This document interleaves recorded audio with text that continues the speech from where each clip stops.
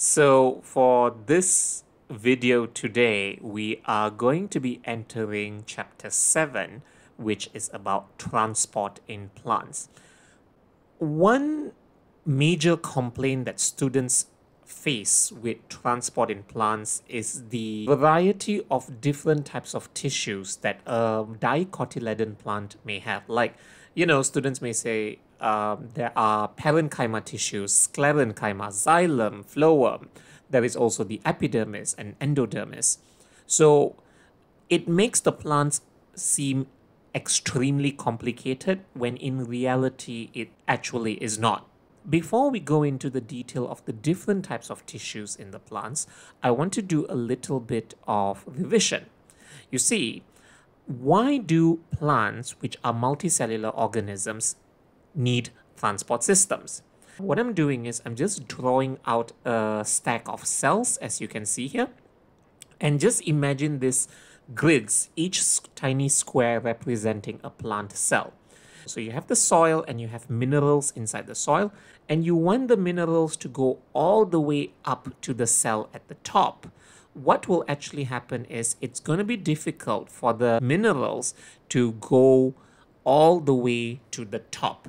The reason is because the diffusion distance is too large. And in chapter 3, it was mentioned that the larger the distance of diffusion, the rate of diffusion or the speed of diffusion significantly decreases. So multicellular organisms have a very low total surface area to volume ratio. Therefore, diffusion is not sufficient to allow minerals or water or whatever substance to move in the plant. So what the plants will do then is they will actually create this kind of tubes within themselves, and these tubes are referred to as the transport system. Because what happens is the minerals move into these tubes and they are carried upwards by water. And in this case, it minimizes the diffusion distance. So as you can see in yellow is the diffusion distance required for the minerals to go all the way to the top without a transport system. But with the transport system, the diffusion distance is highlighted in green. What do you notice? The transport system actually minimizes the diffusion distance and makes it easier for it to happen. So that's what we have to know about why the transport system is important. Now comes the more important thing. What are the different types of plant tissues that are present in a dicotyledon plant? You see, in dicotyledon plants, the different types of tissues can be separated or can be grouped into three. The first type of plant tissue is referred to as the epidermis, also known as the epidermal tissues. Epidermis or epidermal tissues are just like the skin, okay? So it's the outermost tissue of the plant. It is usually a one-cell thick layer, and most of the time it has a protective function, like a skin, basically, to prevent pathogens from easily entering and to also protect the internal structure of the plant. The second type of tissue that plants may have is something known as vascular tissues. And vascular tissue, what the word vascular means is tubes. So vascular tissues are usually made out of xylem and phloem, which I will explain in later videos. For now, you just have to know that anytime you see the word xylem or phloem, imagine tubes. And they are involved in the transport of substances, which we will elaborate later. Now, the third type of tissue is a bit more interesting. They are referred to as something known as ground tissues. Immediately, students will go, oh, ground tissue. So it means that any cells or tissues that are underneath the ground or in the soil? Not necessarily. You see, ground tissues are basically any tissues in the plants that are not the epidermis or vascular tissues. What do I mean by that? Before we go into ground tissues in detail, let's see where these tissues are found in the plant. So what I'm going to do here is I'm going to draw out a dicotyledon plant. So you can see me drawing out the root, the stem, and also the leaf. Now, and the root, you can know that it has the root hair, so that's what it is. Those red color lines is what happens if I were to cut the plant in a transverse or cross section. And when I cut them out, these are the kinds of sections that I will get, which I'm highlighting in yellow. The parts where I'm highlighting in yellow are respectively the cross-section or transverse section of the leaf, stem, and roots.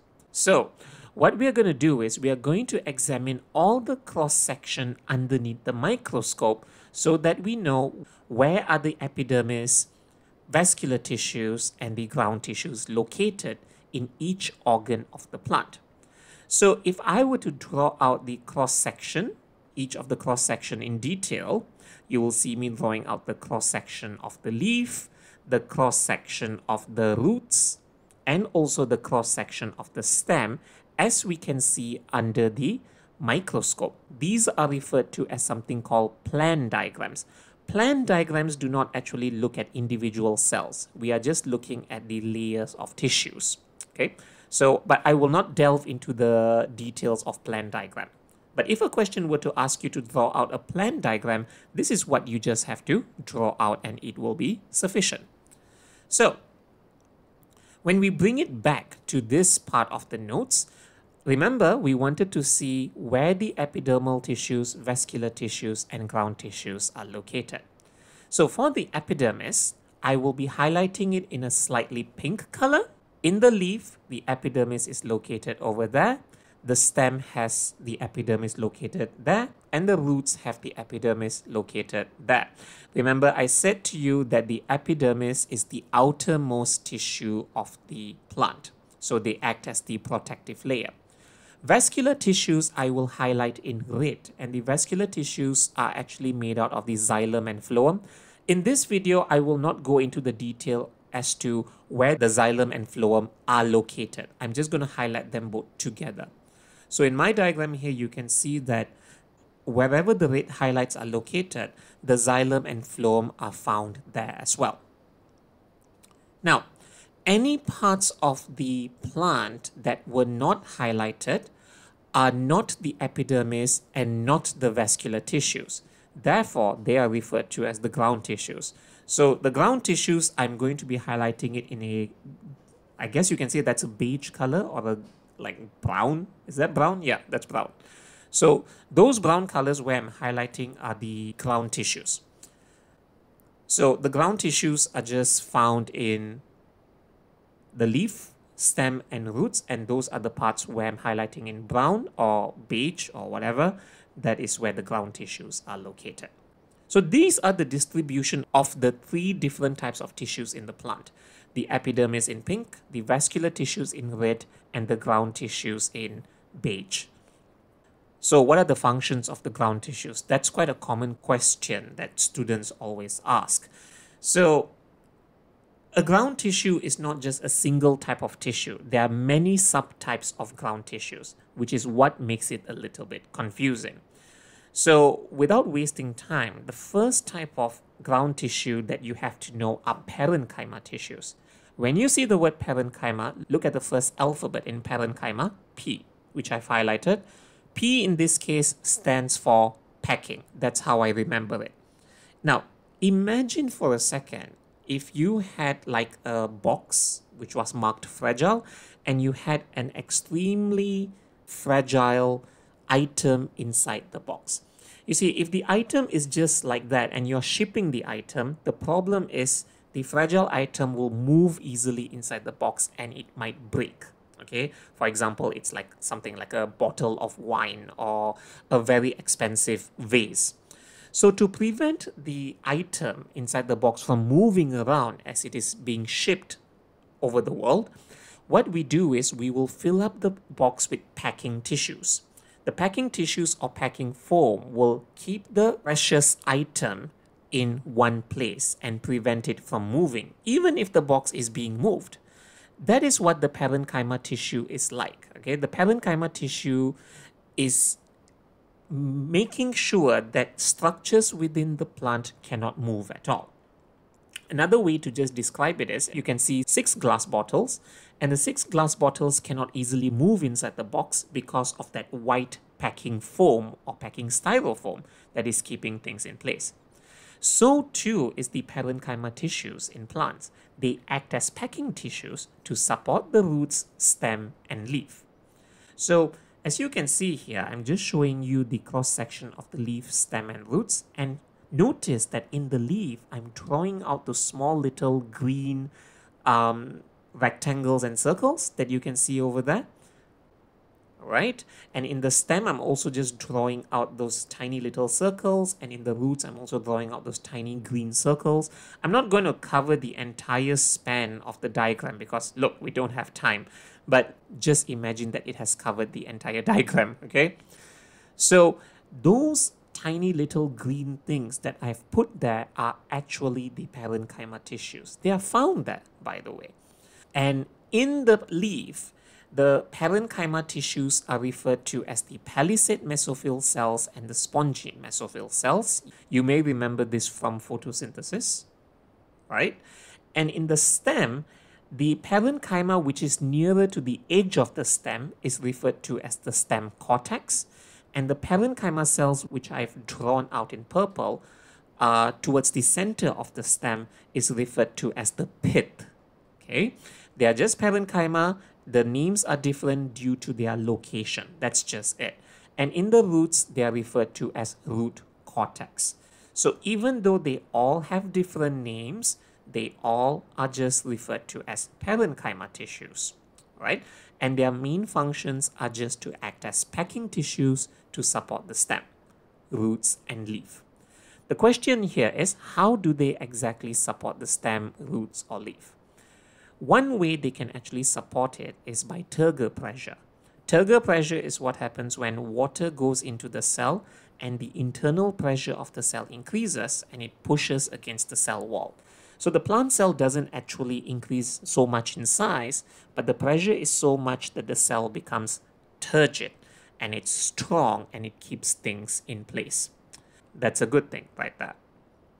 But another extra thing that I would like you to know is that the palisade mesophyll cells and the spongy mesophyll cells, which are parenchyma tissues in the leaf, not only do they support the leaf, they also contain chloroplasts.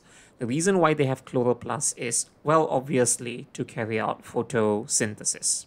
So that's what we have to know about the parenchyma tissues.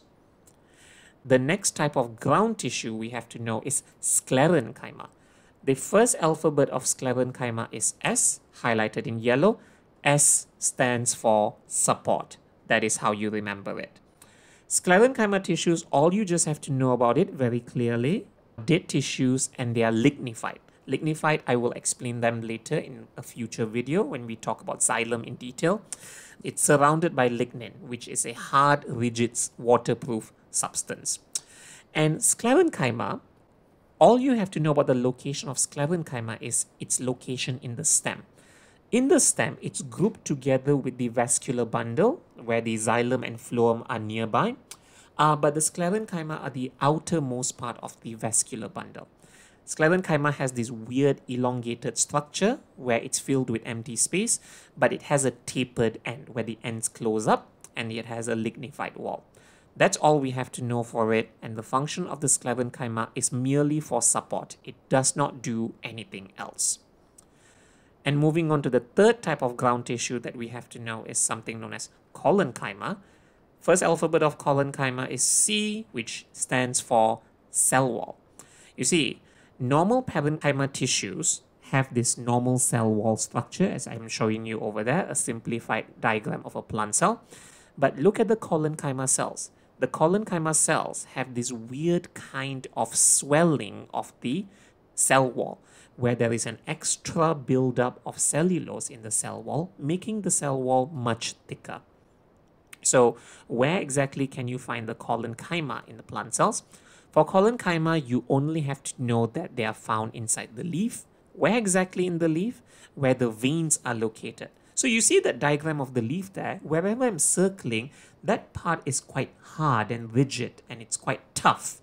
The reason it's quite tough over there is because of the collenchyma cells, which have an extra thick layer of cell wall, which causes that area to have a slight thickening. That's all we have to know about collenchyma. And the last type of ground tissue that we actually have to cover is endodermis. Now, in this case, E does not stand for anything that I can think of, so you might have to find your own way to remember this. But we will be talking about endodermis in detail in future chapters. For now, all you just have to know is there is another type of ground tissue called endodermis, and they are mainly found in the roots. The endodermis is the part where I'm highlighting right now. So they are mainly found in the root and they are a single layer. The function of the endodermis is to be explained later. I do not want to delve into the detail of this yet, because let's just introduce all the characters first. After we introduce the characters, then we'll talk about their functions in detail.